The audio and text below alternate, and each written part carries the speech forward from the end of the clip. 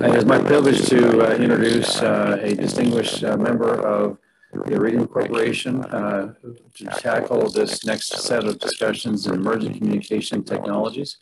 Mr. Charlie Lever, who's the Director of Government Programs at Iridium Communications Incorporated.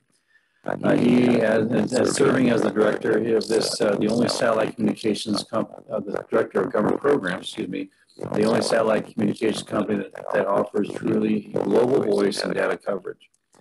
Mr. Lever is responsible for developing strategic plans for and marketing to U.S. and foreign governments with emphasis in increasing applications and use of Iridium in the U.S. Department of Defense. Charlie holds a master's degree in business administration with aviation focus from Embry-Riddle Aeronautical University, a bachelor's degree in science in civil engineering from the Citadel. His military education includes Air War College and Air Command Staff College by correspondence, two programs that I've gone through myself. So I can really appreciate Charlie's experience in those areas. And I know of his prior service a bit. He was an active duty Air Force officer, leadership, engineering, and operational roles in the Missile Defense Agency at Redstone Arsenal. Also served as the National Security Space Institute at Peterson Air Force Base, Colorado. Also served in the International Security Assistance Force in Kabul, Afghanistan. Air Force Personnel Center at Randolph Air Force Base, Texas. National Reconnaissance Office in D.C., Air Education Training Command, and Air Force Space Command. Truly remarkable set of experiences bringing to the table steeped in defense understanding and focus on advancing communications. At this point, I respectfully offer the floor to Mr. Charlie Lever and looking forward to how he can advance Iridium everywhere in support of our communications. Charlie, the floor is yours. Hey, thanks, Mr. Key. I appreciate it. I'm going to share my screen. So, Ellie, if you don't mind, just give me a validation that everyone can see my presentation. Okay. Okay, it looks great. Okay, thank you. I appreciate it. Hey, Mr. Key, I really appreciate the introduction. And we definitely, on behalf of Iridium, value our relationship with the Arctic Domain Awareness Center. And Ellie, I appreciate all your logistics and preparation. Yeah, I am Charlie Lever. I do work the government side of Iridium. So we have basically, very generically, two sides of Iridium. 80% is commercial, 20% is government. And we define that by our customers. So this presentation is going to really have kind of a federal government lean, but not exclusively. We'll talk about opportunities for military and let's call it state, local authority integration. And there's a way we can do that. And I'm going to definitely present that. We're going to talk about the Iridium constellation at large. What makes us unique as far as the constellation, the dynamic nature, the agility. And Mr. Key, I think you nailed it. You know, that pole-to-pole global coverage. You know, traditionally, obviously your GEO birds are 65 to 65. We actually thrive off that post above and below that 65 degrees. We like to think of the Arctic as our neighborhood. The opportunity to collaborate with other companies, not necessarily competition. We have a niche, an L-band niche, and we'll talk a little bit about that and some of the utility behind that. What is our DoD relationship? It's really highlighted by our EMSS contract. And I think that's really important for the audience to focus on, because as you're engaging with the end user as the Air Force, Navy, Coast Guard, to know that they can leverage this contract for airtime. And I'm going to talk a little bit about that as I progress through the slides. Products and services, absolutely. We launched a new constellation, and with that comes greater capability, and a lot more broad bandwidth. And we'll talk about the applications in that regard. Arctic demo. We are sponsoring what we call an Arctic demonstration. We're titling it a communications exercise. So just think of, your combatant commands having a global lightning exercise. This is our version of that. It's Iridium based. It's Iridium sponsored. The focus is going to be Iridium services and applications, and we'll talk about the locations that we're going to focus on during that particular demonstration. In lines of businesses, how is Iridium constructed as a corporation? I think it's very important because a lot of those, whether it's commercial or military, it's ultimately touching the Arctic, and we'll talk about that as we progress through these slides. Iridium overview, you can see that video to the right. I think that speaks to it. Pole to pole, we got 66 operational satellites in LEO. I think Mr. Mead Treadwell hit on that with that low latency, being able to leverage that low latency. Your data is, whether you're in the Arctic or whether you're in the CENTCOM area, Europe, US, it doesn't matter. It will go up to the satellite in view. Your data will travel across crosslinks, and for government, it will ultimately touch down at a DoD gateway in Hawaii. So there's inherent security to this constellation, and you're not hopping across the globe. So a lot of people value that, especially on the government side. So that's important to note. You have a satellite every 8 minutes overhead. Each satellite has 48 spot beams. So you're bouncing around from one spot beam to another. It's not, officially jam resistant, but it has that effect. All right, so there's a lot of value to that as well. Yeah, that mesh network, I just hit on that. That's the whole being able to leverage the crosslinks. And we do have spares as well. We have on-orbit spares. So that's a total of 75 in orbit. And we have 6 on the ground as well. We use that for development and test. And also for the ultimate value of spare. Over 1.4 million subscribers, 167K that touches down at the DoD gateway in Hawaii. And key markets, government, maritime, aviation, land, mobile, IoT. IoT is a huge portion of our business. You might traditionally think of Iridium as your handheld sat phone, and that's great. We still do that and we take pride in it. But machine to machine, IoT, unintended sensors, buoy technologies, et cetera, we're really thriving in that area as well, and it's a huge part of our business. Yeah, so next slide here. Hey, Mead, I'm gonna have an intro, one of your intros during the SIA conference. I think this really hits on, the value of SATCOM in the Arctic and really the accessibility of the Arctic now. So I'm gonna play this video and then we'll continue with the presentation. My name is Mead Treadwell. I'm a former Lieutenant Governor of Alaska, a former chair of the U.S. Arctic Research Commission, and an investor across the Arctic region. I also currently co-chair the Wilson Center's Polar Institute and the Iridium Polar Advisory Board. Today, I speak not as a spokesman for Iridium, but as an advocate for the Arctic. In our lifetimes, we will see a new ocean of the world, the Arctic Ocean, newly accessible to navigation. How many times in human history does mankind get a new ocean? And with that new ocean comes new trade routes, territorial claims, tourism, science, resource development. And along with that comes new search and rescue needs and the new need for defense. All these activities, whether civil, military, commercial, or academic, need telecommunications, what the military calls the common operating picture of what's going on. That's why this new ocean, the Arctic, is very dependent on another new ocean, space, to meet its voice, data, video, and remote sensing needs. Today, polar orbiting platforms in space help us communicate, track ships and aircraft, and even marine mammals. We measure ice, predict the weather, and with CMDSS extension to the polar regions, we will save lives. Coming LEO networks will help us do much more.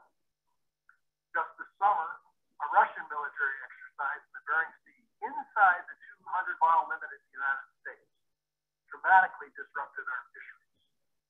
High-fire missile exercises are not very compatible with a fishing fleet. We are seeing more Russian bases installed in the north. Chinese vessels are coming through. And whether your polar sea is the Bering or the Barents, the Baltic or the Beaufort, geopolitically, things are heating up. Every U.S. DoD branch and the the Arctic. Basic to every assessment I've seen for better telecommunications. In the next decade, U.S. DoD activity will also rise in the Arctic with new icebreakers, forward air bases, new radars, new ports, new sensors. And as you work on military plans today, please remember this. Military needs in the North are needs in the civil and commercial sector too. Here in Alaska, public-private partnerships with the civil sector and the military have helped to fill many infrastructure gaps. I believe we can do more of that with Arctic telecommunications. Let's work together to make sure we get the best telecommunications possible. That's the only way we're going to fulfill our responsibility to the entire planet. Thank you, and Godspeed your work today.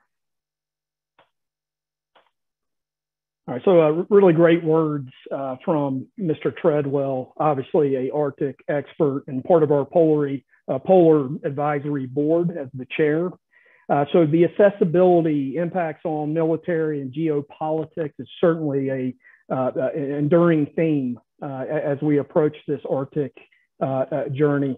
Iridium has launched a recent constellation as of 2019, and it brings more capability than what your legacy Iridium that you think of. We actually deorbited 70 plus satellites and launched 70 plus new satellites, which is an incredible technical marvel, leveraging the SpaceX Falcon 9. So now we have 75 to include the spares, brand new satellites as of 19. And the constellation brings, global coverage. Our niche is the L-band. L-band allows us to have extremely small, compact ground solutions, and that's really our niche. On-the-move connectivity. Our transceivers can be the size of a postal stamp, antenna the size of your pinky, and maintain on-the-move connectivity.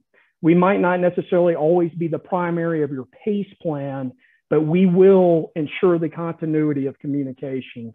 So I think that's important. And we talked about the cross-link capability, the inherent security of that.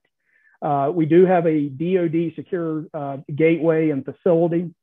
And, the inherent ability to go from one spot beam and a satellite within 8 minutes gives you that frequency resiliency, low power and low intercept effectively.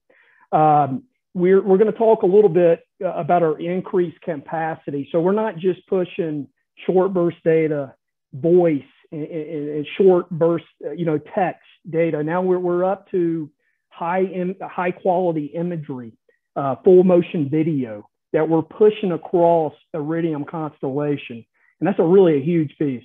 So if you're trying to push polar ice at 80 degrees north, we can enable that particular solution. And I want to hit on that a little bit as we progress through the slides. Alt-nav is one of our capabilities. We leverage one of our high-powered channels to augment your GPS signal. If you're in a GPS-degraded or denied environment, you can leverage an Iridium solution to ensure you get that precision timing and navigation. So I think that's extremely important as we progress through these slides. EMSS, you'll hear about Enhanced Mobile Satellite Services. It's our program office. They fall under U.S. Space Force, and they also oversee our DoD contract, our airtime contract. The services at the comptroller level, so really big Air Force, big Army, big Navy, big Coast Guard under DHS, will actually, they've already paid for a portion of the airtime. So this is for our narrowband services, our voice, our SBD, PLI, our netted comms, our legacy Iridium, of what you think of, falls under this contract. So as an end user, I'm a Navy, I'm on the ground, I'm on the ship as a Navy personnel. I don't have to worry about budgeting airtime. It's already been done, big Navy. So airtime is unlimited under this contract for narrowband services Iridium. Also unlimited devices as well. Army's the biggest pie of this particular contract. That's our biggest customer from a DoD perspective, really a government perspective. DHS has a piece of this, NOAA, Department of Interior, NSF also, and a lot of their Antarctica applications, whether it's seismic sensors, buoy technologies, even voice, they leverage this contract as well. So it's very important that we get this out from an education perspective, because if I'm an Air Force end user, sure, you can definitely pay for commercial airtime. That's your prerogative, but you need to understand that you can leverage this EMSS contract not only for unlimited airtime, but you're also touching down at that DoD facility, as we talked about, that gateway, that added security. So pretty important to get this word out. And we're in the second year of this contract. So this is a 7-year contract. We're in the second year of it. And, I definitely want to get that word out from an education perspective, no doubt. So these are our scalability, the size of our transceivers. We're not a big pipe company. We're not in the business of big antennas and big terminals and big pipes. We're in the business for our niche, which is L-band. We can certainly complement that, no doubt. And that's part of the whole continuity of comms, especially in the Arctic. We might even become your primary as a commercial provider up in above that 65 degrees. But you can see our narrowband services, those 2.4 kilobits per second transceivers, that the one to the right within the green box, size of a postal stamp. So just to give you the indication of the size of our transceivers. And that 2.4 kilobits per second generally constitute what falls under that EMSS contract. So a lot of your voice, SPD, netted communications, your radios go through these particular transceivers. And we also have some sensor data also goes through those as well. We talked about the Iridium Next constellation. What does it bring to the fight from an end solution perspective? Well, this is exactly what's under that yellow box. We've enabled our Certus product line. And it's the 2288 kilobits up and down respectively. And then you see the 352, 704 respectively. And again, the size. The one to the left is the size of your cell phone. The 9810 transceiver to the right is about the size of 2 cell phones stacked together. So just to give you indications, we're in that business of that low swap, small size, on the move connectivity. The antennas are small as well. And we'll talk about the end solutions coming up here in a minute, but this gives you really our service classes under the government. And it really associates, your kilobits per second and what that particular category brings to the fight. So SPD, personnel vehicle tracking. You got your narrowband voice and data, which is your sat phones, your radios, netted comms. And within that green box, that is what falls under that EMSS contract.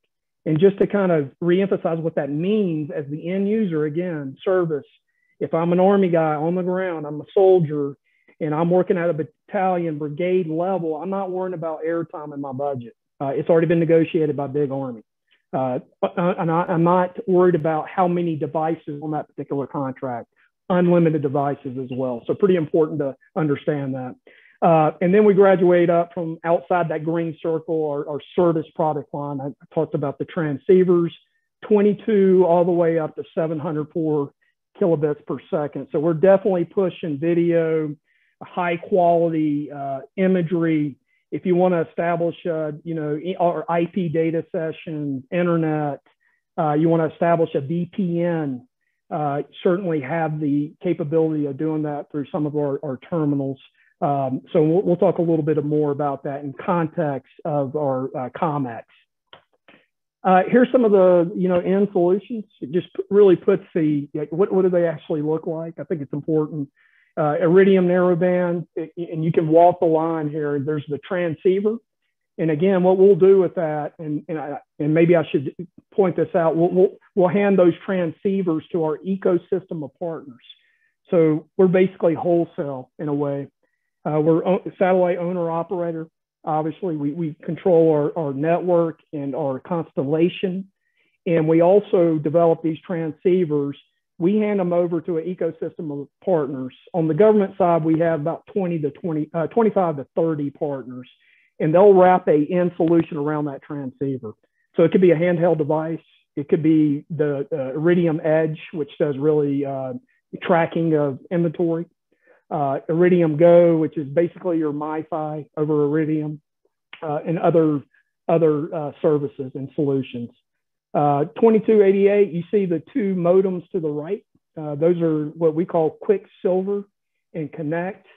Our partners, McHugh and NAL Research, are going to be offering those this year in 21, third and fourth quarter respectively. And it's a black box modem, but you can leverage that 2288 capability.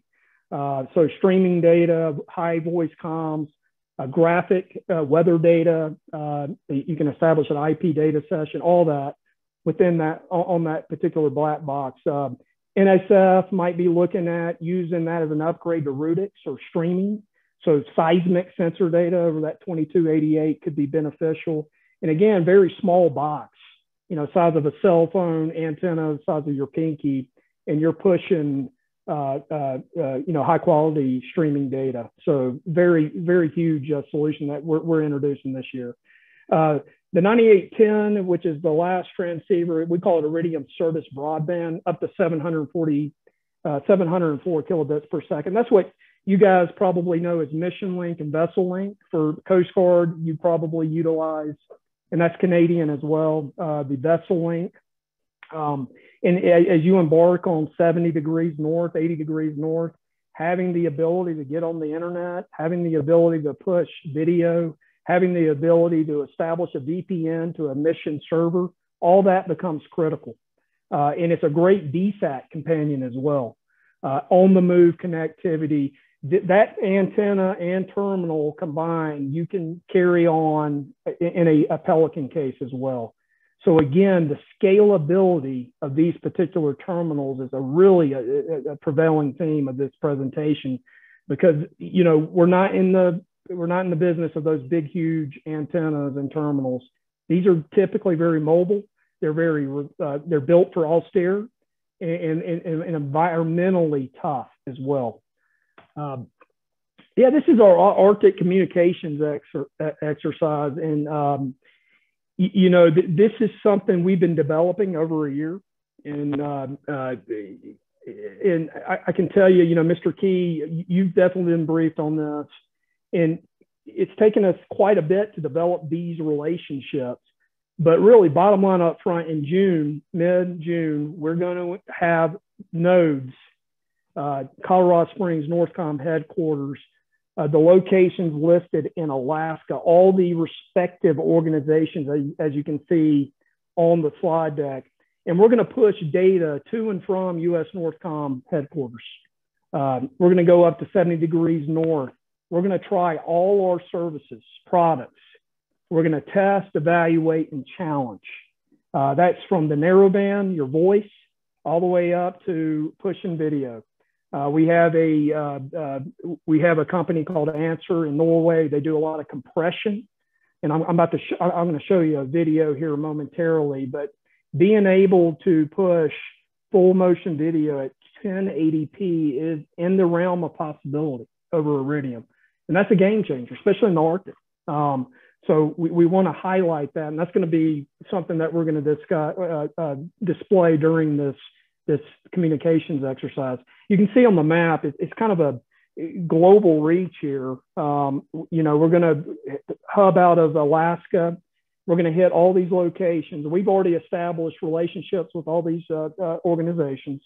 We're also going to have a full motion video feed, live feed from Norway, whether that be a UAV or an Arctic, you know, or Arctic cat, whatever it might be, on the move connectivity.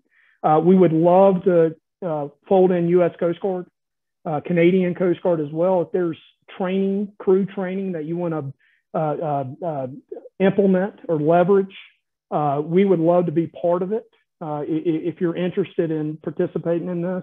And really what this is, I mean, we've been in the Arctic since the inception, 20 years. Really been a primary member of the neighborhood, but we want to, with this Iridium Next, we want to showcase some of our new services as well. And I think it's a game changer, especially for Northcom as they're developing Arctic strategies, and policies. They need to know what they have at their disposal. We're also in discussion with Starlink to fold them into this exercise as well. We're developing an interoperable concept. In ultimate, the ultimate destination there is a multi-mode or multi-constellation terminal. So you'd have a smart router and it dictates which constellation to use, Iridium or Starlink, big pipe, Starlink. Maybe you want to go low power, low intercept. Maybe you want to leverage alt PNT, maybe our SBD or narrowband services, you go the Iridium side. So we're developing this concept. We're going to start demonstrating as early as next month. And then ultimately we want to have it as part of this particular COMEX as well. So again, not really in competition with Starlink. It's more of a complementary as we all embark to the Arctic. Here's that full motion video I wanted to talk about. This is 70 degrees north. This is over our Mission Link terminal. And again, Mission Link is that, bigger BCX transceiver we looked at. Again, I mean, if you want to, the Mission Link, you can carry in a Pelican case with the antenna. But anyway, they integrated one of the Mission Links on one of these vehicles and we're able on the move 70 degrees north. And again, this is at 180 kilobits per second. So we're within that narrowband space, 10 frames per second, 1080p high resolution. And then you got the full motion video. And this is what, this is over Iridium network. So this is a game changer in the regards that if you're up and you're leveraging Starlink and they can certainly push the same type of data, and you don't have, and then you're coming up on a network outage from a Starlink perspective, you can still switch over to Iridium and get the same effect from an operational standpoint. Again, we'll develop, this is going to be highlighted within our demo with Starlink as well. COMEX and also our demo concept with Starlink, but just kind of interesting being able to push that full motion video over Iridium. And I think Mr. Treadwell mentioned that. Above being able to do this on a vessel, being able to push polarized video, I think is a game changer. Yeah, this is Cutter Campbell. They were up at Greenland. This is a testimonial, using Mission Link for internet, and very positive testimony. I think that was at 70 plus degrees north. So we like to track some of our testimonials. Love the Coast Guard and what they do up north. Also pertains to the Canadian Coast Guard. We've been in conversation with Canadian Coast Guard over the last few months. Obviously, they use Iridium. They're in the process of integrating 57 vessel links. Really, vessel link is really the maritime version of that Mission Link that I just mentioned, but that's 700 kilobits per second. So you can push video, establish IP, you're on the internet, sending emails, you're establishing perhaps a VPN to your mission server. So all these are capabilities that you can do over that particular vessel link. But 57, Canadian Coast Guard, they can go up to 80 degrees north. And I think they're in the audience, but we would love to fold them into our COMEX in June. We've started conversations with them. So if they happen to be up there and they want to send a video over vessel link, ultimate destinations, U.S. Northcom headquarters, we're definitely open to that. I think it's just the betterment of that Arctic reach of SATCOM. They were at one time evaluating Mission Link. They still are, I think, but definitely integrating those 57 vessel links. So really good use case for us to reemphasize that validation in the Arctic. Yeah, we're built across these particular lines of business, Iridium as a company, and you'll see a lot of cross flow with these. They're stovepipe, but yet you can see we definitely reach across the aisle.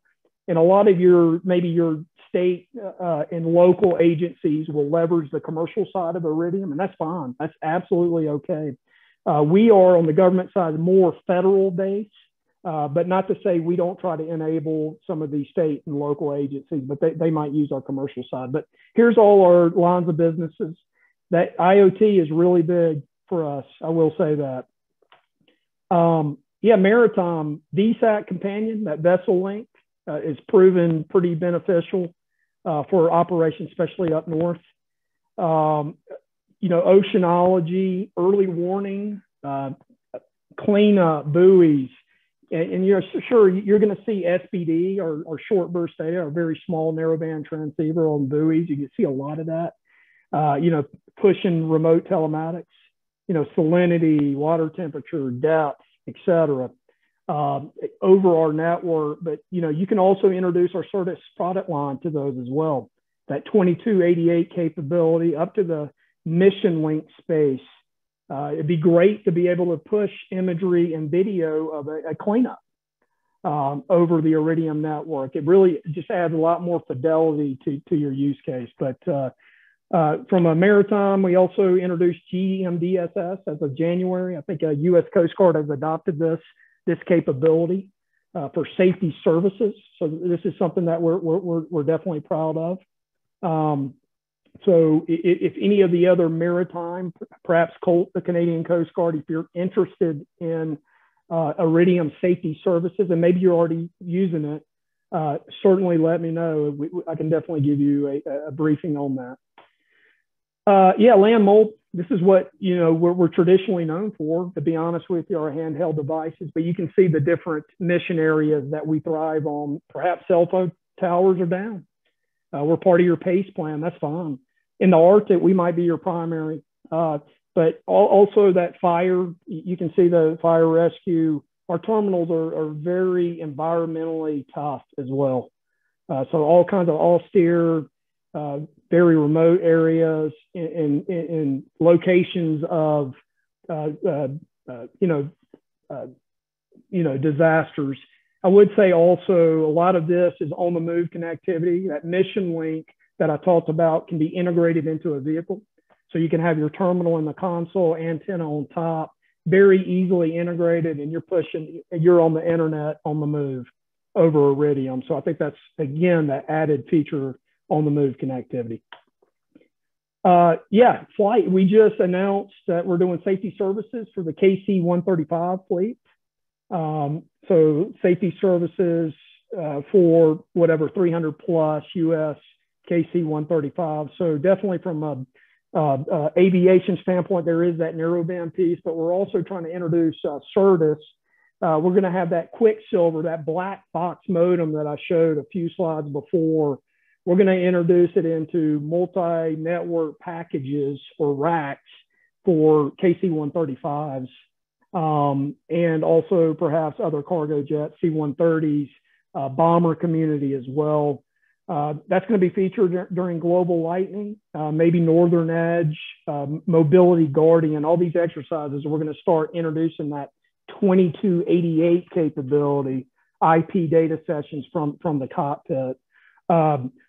UAVs as well. If we're pushing full motion video, that 2288 high quality imagery, very small packages, we could be part of a UAV payload, and we can also send command and controls, Arctic beyond line of sight. Perhaps your category 5 is going over the Pacific Ocean and you need another means of command and control. Why not be able to use the Iridium capability? So we're in talks with all the UAV communities, whether it be the prime contractors, program offices, et cetera. We do have a play from a payload and a command and control perspective. So just something to think about from a UAV perspective. Yeah, IoT, it goes across the board. And the IoT kind of has that cross flow across all our lines of businesses as well. From a Arctic standpoint, buoys, from a Navy standpoint, liquid robotics and their wave gliders, UAVs. All this is included within our IoT portfolio. And you can see all the different mission areas. To be able to leverage that very small terrestrial footprint, that very small terminal antenna on the move, very austere locations, it's a perfect fit. Most of our network is TRL9. Very mature network and end solutions, whether it be voice, whether it be sensors, unattended sensors, short burst technologies, you name it, we have it. And I can certainly pave that path to our partners for those introductions. We're global, we're secure, we're resilient, we're affordable. Voice, data, video, IoT, all that's included. And again, I think, the Arctic for us is a neighborhood. We've been there for a while, and we know there's going to be a lot of introduction to other new emerging technologies. We're in the business of collaborating, not necessarily competing, to have that holistic solution up north, that continuation of comms, which I think is very critical. With that being said, that concludes the presentation portion. I'm definitely open to conversation and discussion. Charlie, thank you so very much. First of all, can you hear me okay? I can, absolutely. Great. Okay, my mic was acting up a moment ago. So first of all, let me say thank you for those set of reflections. You gave a lot to chew on. So one question I ask you on behalf of the team here, I noticed that you would like to get a releasable version of your view graphs if we can post to our website for people to follow up. If we could, again, I noted that what you have currently, I don't believe is releasable form. So if you can give us a releasable version, that would be great. So second thing I'd ask you that this aspect of time in the planned time for your exercise, your communication exercise, do you have a specific window you're looking for this? Right. Yeah. So it's going to be, that's a great question. Thank you. So, and I'll definitely confirm the dates, but I believe it's mid-June. So I think 15 June-ish, I think 15 to 27 June, Mr. Key, is what I have in my head right now. We're still firming those dates up, but to give you a window, 15 to 27 June. Great. So thank you for that. If there's a way to perhaps to have a planners discussion for all the partners you've listed. I know that there's quite a few folks, to include our center, would be interested in being part of a planning session and how we can tune into the exercise. We think it'll be a great opportunity. Yeah, absolutely. So if there's a way to advertise it, and we'll happily help advertise that for you as you would like.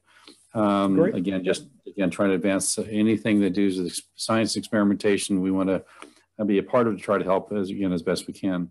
Yeah, just to add some fidelity to that, Mr. Key. So, at Fairbanks and Anchorage, we will have probably 2 to 3 days where we're demonstrating to all those particular entities and also reaching back to US Northcom. So whoever wants to fold into those 2 locations, we're definitely open to it. And we also want to, obviously focus on Juneau and Kodiak as well from a US Coast Guard perspective. Great. Okay. Well, and I think it's really important. I noticed you had USC, Nuclear Corporation included on your slide. So I think important we work closely with USC Science. And so from our vantage point, any connections there that we help you with, USC Science are dear friends and partners of ours. So again, I just simply offer that as a reflection. I did have one small point on the clarification of you mentioned 70 degrees north for that video. That was, I think that may have been a mislabel on the latitude, unless you're talking about Norway, because 70 degrees north here has a different look in that one video. So if that was a Norway shot, then totally. So could you clarify that? Yeah, absolutely. Hey, thanks for that, Mr. Key. Yeah, so that was out of Norway. So our, answer compression video, that was definitely out of Norway. So I apologize for that. No worries. So just there's a lot of us who zero in on latitude I understand. declination. So thank you. No, absolutely. I figured it was Norway. Yep. And we're going to fold that Norway piece into our ComEx as well. So we're going to have a live feed. Yep. Okay, great. I'm just seeing if I have any texts or questions coming in. Not seeing any right now. Actually, I do have one text. So let me offer this to you real quick. And looking at your technology, is the ability for small commercial enterprises to use this. Do you have a small business entrepreneur relationships looking how to connect with small commercial entities. Do you have a small business services type effort for that, Charlie? For your services? I mean, I think, I don't know if I can necessarily constitute it as that, but we're very fair and balanced. So we're, our ecosystem of partners, we don't necessarily, we look at what you're bringing to the fight from a technology standpoint. So if you're bringing something unique in your small business, we're absolutely open to having a partnership relationship or a conversation. So we don't really discriminate whether it's small or large. We base it upon, do you have a unique capability or technology that you can wrap around our transceiver? And do you have let's say, a enduring or healthy relationship with that particular government customer? Do you have a contract? Do you have a historical relationship with this government customer, whoever that might be? That's kind of how we assess our introduction into our partnerships and into our ecosystem. But if you're a small business and you need to have access to some of our end solutions, you can certainly contact me, Mr. Key, whoever's asking, and I will definitely vector you to the appropriate partner. So at least you're not getting, the third, fourth party cost. You know what I mean? Right. We can still give you that most affordable path. Yeah.